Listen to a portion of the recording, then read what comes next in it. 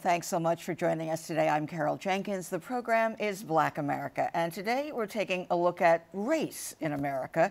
It seems to have become a topic #1 of late, with racial incidents a part of so many of our lives, our news, and our politics. Today's show is part 1 of a 2-part series.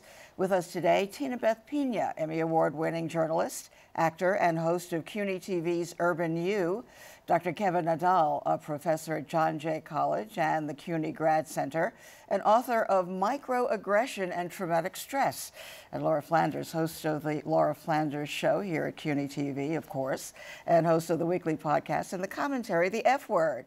Well, the F word for a feminist, I'm sure. Absolutely. Okay. Thanks to you all so much. We all belong in some way to CUNY, the City University. And Kevin and I were talking earlier about the sheer numbers of people who belong to the City University of New York, 250,000 students. And I think it's almost 500,000 when you add the rest of the staff. That is a huge population and a very diverse student population here as well. So here we are, members of that large family, a major influence in the city of New York, and each of us has something to do with race. Now, I usually start the show by asking our guests to place themselves in Black America, but this time I'm saying place yourself in racial America. I don't want to say racist America quite yet. We'll see where we end up at the end of the show. So Tinabeth, where do you fit in racially in America? Racially, I am what is known as Latinx, previously known as Hispanic or Latina. Right, that's a new word. That's a new word, Latinx. So, yes. I was born and raised in Eastern Pennsylvania, and my mom's from Puerto Rico. My dad's from the Dominican Republic. Right, and issues of problems with race as a Latinx. For me personally, no, but I think I've had a different experience than other people growing up. I grew up in a town at the time where we were really the only people that were not like the others, which you would think could be a problem, but it wasn't. I think it was because of how we interacted with everybody in the town. And in the school that I went to, I was, again, the only one not like the others in school. Mm-hmm. And maybe in kindergarten, people, would say the N-word, believe it or not, in kindergarten as a 5-year-old, and because they learned that from their parents. Sure. So when I came home crying, my mother was like, no, don't worry, call them a name back and stand up for yourself. That's your mom, a feisty mom. My mother's a very feisty mother. Yeah. Well, I'm the grandmother of small children. The 4-year-olds in preschool, had to fight their way through being, taking racial slurs. So we've been through that. We didn't have the nerve to say, call them another name back. It's like, that's not nice. We're not feisty enough. Laura, your experience. Gosh, well, I'm just wishing, isn't Latinx a great phrase? I wish we had sort of Anglo-X, I guess, is where I would find myself. My Anglo-American. Yes. My mother's American, my father was British. I'm definitely on the creepy white colonial edge of the racial spectrum. I grew up in the UK in a primary school that was minority white, and then went to a middle school. And how was that? It was because we were in a part of town that had a very large South Asian population. South Asian, West Indian. It was a public school, I just to say a state school. But then a huge shift when I turned 12. Suddenly I went into a private school system where there was only one black girl in the girls' school class that I was in, and a totally different environment. So I felt like when I came to the U.S., I had this vision of the United States as a place of, I would always say, everything you want in England, the answer is always no, even if actually you can probably get it down the road if you persuade someone. And here the answer was always yes, even if it was completely not possible. So it was a place of possibility, and I think to me that possibility was also mixed with racial diversity. I had this vision of this is a place that's more mixed and more interesting, and you can be more versions of yourself and have a more diverse life, only to discover that wasn't quite, not quite as simple as that. Not quite yet, or still. Kevin? So I am Filipino-American. I grew up in California as a Filipino-American. My experiences with race are very complicated because a lot of times people don't know where to place us. And so as a result, I personally and my community, we experience a spectrum of forms of racial discrimination, depending on if people perceive us as being Asian American, if people perceive us as being Latino, Latinx, people perceive us as being mixed race or mixed with Black or Black American. People treat us in those different ways. And so navigating race was something that I learned to do from a very early age, from everything from people presuming I didn't speak English, to police officers following us around in stores, to hearing racial slurs. And so it was something that definitely became part of just my everyday lived experience. I'm fascinated by your work because you're a specialist in microaggression, which you say has been around for 10 years, or that name has been around for 10 years. To me, I've only heard it like every single day in the last 2 years. But talk to us a little bit about that, because you talk about microaggression and trauma, not just stress, but real trauma. Sure. Yeah, so the term microaggressions was first coined by a Black American professor named Chester Pierce in the 1970s. However, it didn't really gain a lot of traction, and part of it is because people were dealing with overt racism and hate crimes and that sort of thing, that we didn't really have time to even think about the subtle slights that people experience as a result of race. And so in 2007, my mentor, Daryl Wing-Sue, and our research team, we published an article in which we tried to bring back the term microaggressions.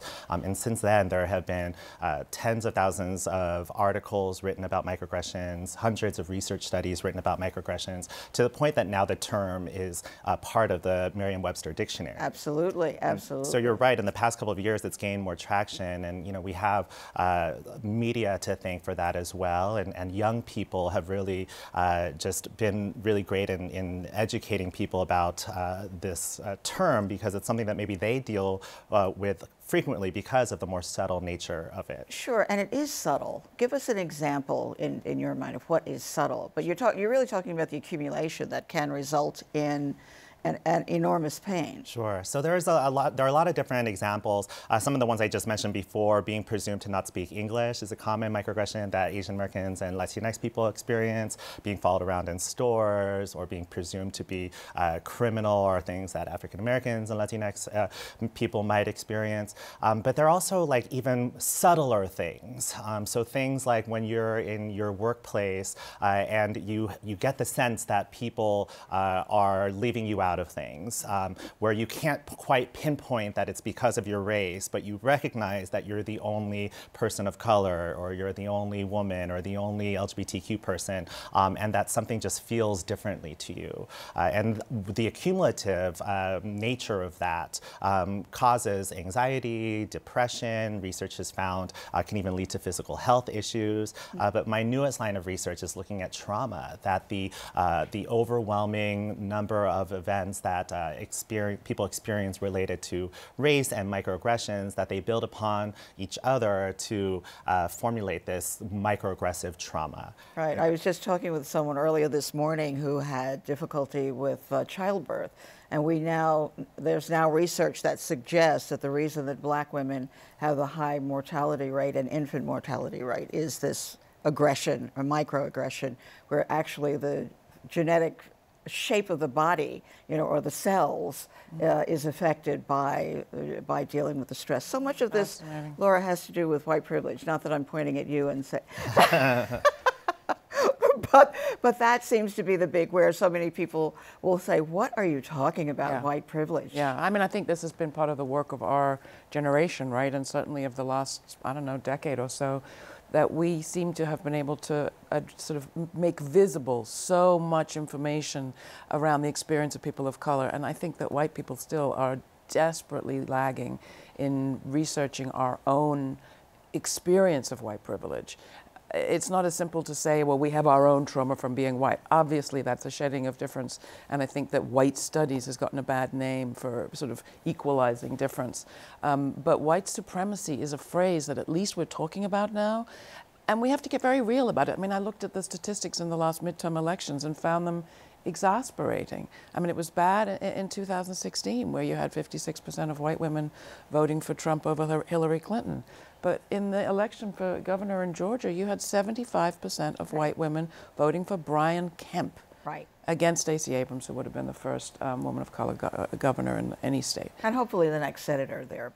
Well, I hope she has an extraordinary future. I mean, this was an amazing right. candidacy. And it's not to say there weren't extraordinary women who worked for her, and of course there were, and it wasn't all white women. And I think in 2016, I kind of sought refuge in my right-on, queer, left, unmarried status. I'm not like those white women, and it was true, you know. Well, unmarried women, right, exactly. Unmarried women, queer women, right. urban women, college-educated, non-Christian identified, tend to have our heads screwed on a little bit better. But we can't, I really got it this time. It's like, I can't run away from that. I have to figure out how to deal with this reality that white supremacy continues to enable me to be a woman in a different kind of way than women of color. I get to be female in a different kind of way. I get to be vulnerable in a different kind of way. I get to be perceived as beautiful in a different kind of way. I live longer, something like 3 years longer than particularly African American women. I have, I think, 10 times as much wealth on average as your average African American woman, if not more than that. I mean, the statistics are very clear. I think the it's 100 or less. $500 or less, yeah. It's tiny. So I think there are very real benefits to being a white woman in America. And I think a lot of white women are still grasping hold of that, and we have to deal with it. So Latinx, from that perspective, we just celebrated a couple of weeks ago Latina Equal Pay Day. Mm-hmm. So that's in October, when that's for the first time that the average of a Latina woman will have made what a white man made in all of 2017, let's say. Mm-hmm. So it takes that many months before it's equal. The response, and very, very little progress in that regard. You know, it's interesting when I hear that, when I hear your experience and your experiences, because sometimes I feel, as a Latina, that sometimes other Latinas, and I can't speak for all of them, sometimes people have a chip on their shoulder, and who has the chip? Certain minority groups. Right, right. You know, they're against me, they're looking at me, so forth and so on. Mm-hmm. I only have those type of experiences when I allow those experiences to define me, if that makes any sense. What I've always tried to do since I was a little girl, since I've had that experience in kindergarten, is if you try to define me, I push back, and I don't let you define me. And I unfortunately think when it comes to pay, when it comes to being looked at in a store because you might steal something, or if you have some type of privilege, whatever the case may be, for some people, I think they're allowing that to happen.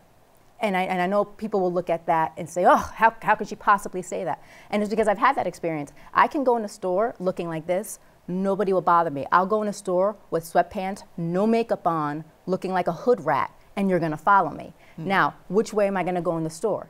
I'm gonna go nicely dressed. So I'm making an effort to present myself in such a way so that A, I can make a good living, I can make more money, I can do whatever I need to do to get ahead in life. And I think sometimes people allow their color of their skin or whatever the world views are to affect them, and then thus having a chip on the shoulder. Like I said, that's not a popular view, but that's my view. I understand the point of view, but you know, it reminds me of the hoodie, you know?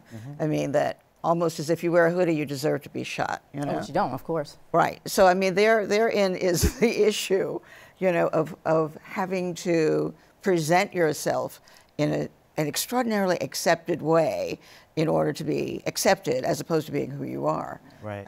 Yeah, I mean, I understand where you're coming from, and at the same time, we also have to recognize there are a lot of systemic issues involved, that you can dress up as nicely as you like, you can get elected to Congress, and still be viewed as a Latina woman who isn't smart enough, isn't... But prove them wrong.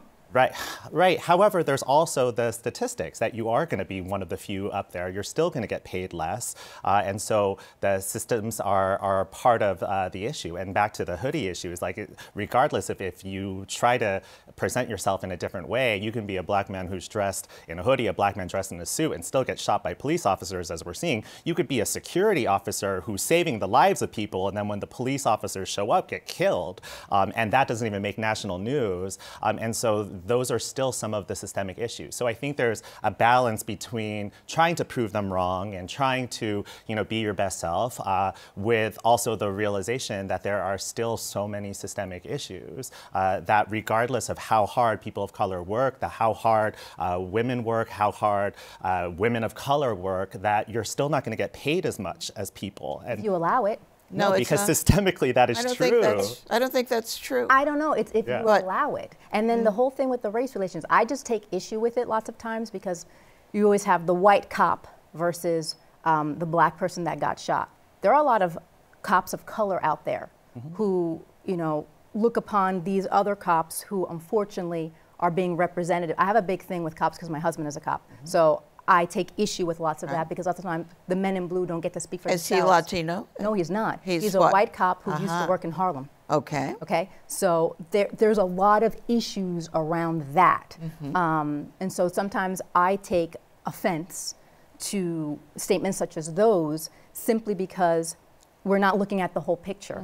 Lots of times, yes, did a white cop shoot an unarmed black person or shoot an unarmed person of color who's trying to help? Absolutely. That particular police officer shouldn't have been on the force to begin with. And for whatever reason, systemically, they're on the force. But what about the other cops? Though, I mean, I think that when you want to talk systemically, and you want to talk systems, you want to talk structures, I mean, I think what I'm hearing responded to here is the sense of we can't individualize this problem. We can't privatize the problem. The fact that you're failing to thrive in a society that is so skewed, where the numbers are so clear, isn't your fault, clearly. There is an intersection between your own engagement and the structure as it's been set up. But then you look at an institution like the police force, and you have to say the roots of this institution lie in the maintenance of slavery. That is a very specific root of an institution. So has that institution changed in the way that it needs to address the society that we live in today? No. These were the slave catchers and the slave, recoverers and the returners back to the slaveholders. This is an institution that was employed in the maintenance of Jim Crow. This is an institution that has had a synchronistic, what's it called, a mutually beneficial relationship with white supremacy, armed and unarmed throughout the history of this country. So we can get to the place, I think, where we say, okay, let's talk about how we're going to live in a way where everybody feels relatively secure. I don't believe there's such a thing as perfect security for anybody, and it's a dream for us to think that we are perfectly secure because of our race. But I think that there is a discussion that we need to have about community, security, what do we need to live well with each other. That whole life, liberty, and pursuit of happiness thing has to come down to, more things than just are you a good cop or a bad person in a hoodie. Yeah, you've worked with the NYPD. Yes. Advising them. So I mean, working with the NYPD itself is something that I can speak personally about, and knowing that there are lots of systemic issues there, that for the longest time they did not talk about this thing called implicit bias. And I agree, it's not just white police officers, it's also officers of color that are killing innocent men of color. This past couple of years ago, there was Peter Liang who killed in New York. And so just to understand that that's part of the system. I'm not saying that all white police officers are bad. I'm not saying all police officers are bad. But what I'm saying is that the system needs to be improved, that there's a problem when there are a disproportionate amount of young black men that are being killed by police officers, that regardless of whether that one individual is good, if the system is not correcting that in some way, they're not training their officers, they're not even putting those officers on on leave or they're being put on a paid leave, that's a systemic issue. I think that there are ways that police departments across the country are trying to address it. Many people would say they're not trying hard enough or it's not quick enough, but it's still part of just this overall system. And I do believe that it also goes back to slavery, that it's not just the police officers and departments, it's the history of slavery and how it seeps in to all aspects of our lives, to the criminal justice system, to police force, to educational system. Yeah, if we look at the prisons now are full of people who were inequitably sentenced to hugely long. So what do you think about, or do you think about the criminal justice system, since you're in the family there, and the preponderance of people of color behind bars? Oh, I think it's an absolute shame, because there's definitely people of color that are in the criminal, justice system. The criminal, the system. The system. I don't know, there's no justice there. Right. That shouldn't be there. And there are a large amount of people that should be there. I hear a lot of who gets arrested and why they get arrested for different reasons, and they deserve to be arrested.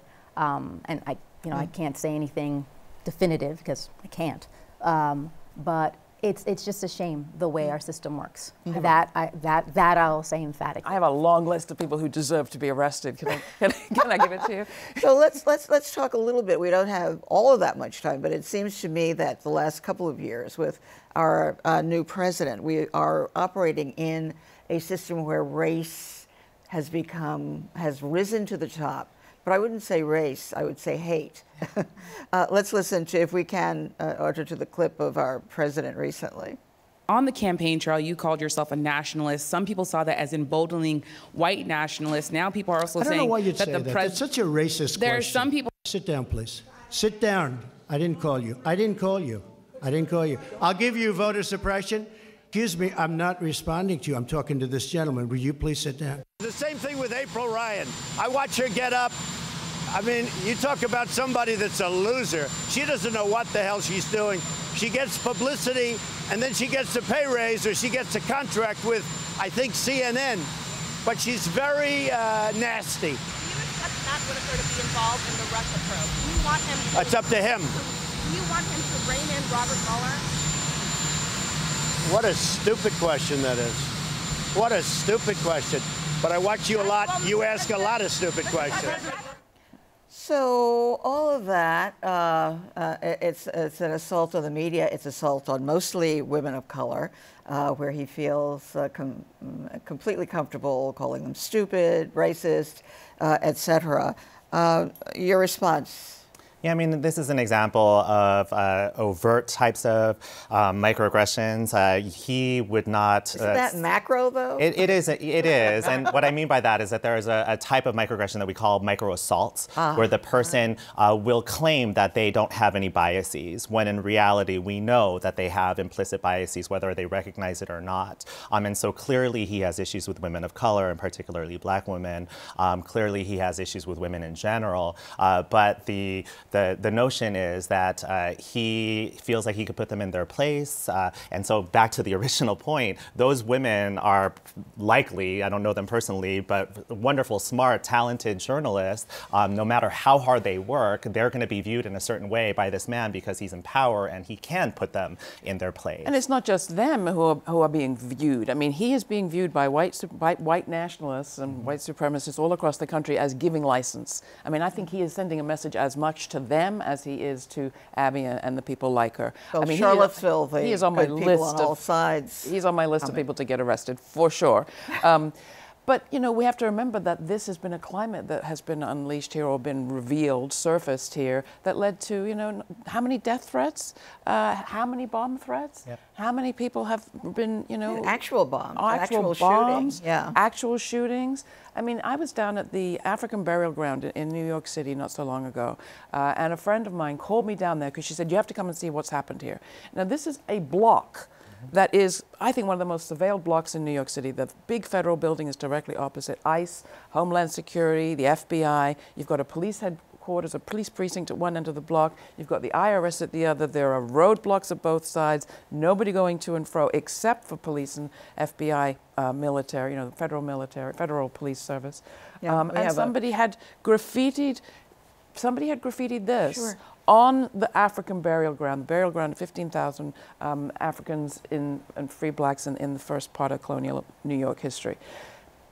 This is felt to me like a test. If I can write kill and the N-word in clear writing with a marker on this display plaque at this place that is well visited, that everyone stops to say, what's going on here? Why is there this patch of grass? In front of, I think, I counted half a dozen surveillance cameras. And they didn't come up with a suspect for 2 weeks, and they didn't detain him for 3 weeks. And we have yet to see the video footage. I feel like there's not just a license being given to people, but I think we are being structurally, institutionally tested. How much will we take? And that really is the question, right? How much can we take without forcing someone to do something? But I also think when you have an ignorant leader, ignorance is going to rise to the surface as well, because he's saying it's okay, you know? And I also feel like... I don't think he's ignorant at all. Oh, I think he's he's a smart person, but he's an ignorant person. He knows exactly how to use the media. He knows exactly how to rile up a crowd. He knows how to win a game show. He's done all of the above, and he's using race as his primary tool. I don't think he knows. I think it's the handlers who are telling him what to do and how to do it. I personally think he's ignorant, because when he's speaking and he's pointing fingers and saying, you're racist, you're stupid, blah, blah, blah, where's the other finger pointing right back at you? You're the racist one. You're the stupid one. That's true, but... And that's how I feel. I think he has a lot of great handlers. He has a mind, I guess, for business, clearly, since the name Trump is on every building. Thanks to his father. Exactly. But I think it's his handlers that have allowed him to. Well, fortunately for us, we have another part. We have part 2 of our conversation about race. We're just getting started, so it would seem. But for now, our thanks to Laura Flanders, Tinabeth Piña, and Kevin Nadal. Be on the lookout for part 2 of Race in America next week. Thank you for joining us. I'm Carol Jenkins. The show is Black America. We'll definitely see you for part 2.